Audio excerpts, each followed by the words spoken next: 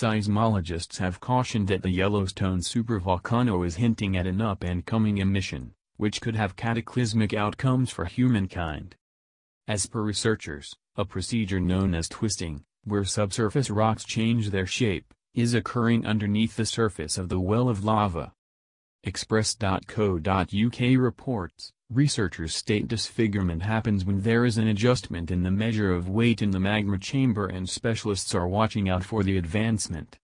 Seismologists from UNOVCO, a philanthropic college-administered consortium, are utilizing worldwide positioning system, borehole tilt meters, and borehole strain meters to quantify minute changes and twisting at Yellowstone.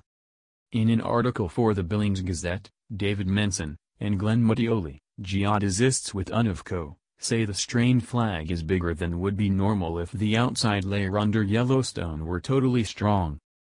This would propose magma is streaming, enabling strain to work in the chamber. The twosome stated, these autonomous perceptions concur with different instruments at Yellowstone, similar to seismometers, that demonstrate a zone of semi-liquid shake beginning around 3 miles underneath the surface. We say semi-liquid in light of the fact that the whole zone contains just in the vicinity of 5 and 15% fluid shake that possesses little pockets of room between strong shake. Be that as it may, they include these discoveries are no reason to get excited, and these estimations are predictable for a well of lava which has been developing for near a million years.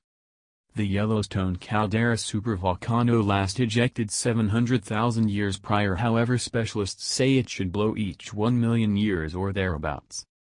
On the off chance that the Wyoming spring of gushing lava were to emit an expected 87,000 individuals would be murdered instantly and 66% of the USA would promptly be made dreadful. The vast stretch of cinder into the air would shut out daylight and specifically influence life underneath it, making an atomic winter.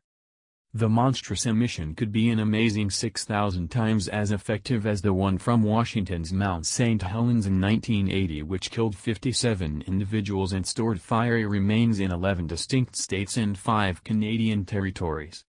On the off chance that the fountain of liquid magma detonates, an atmosphere move would result as the spring of gushing lava would regurgitate monstrous measures of sulfur dioxide into the climate, which can frame a sulfur vaporize that reflects and retains daylight.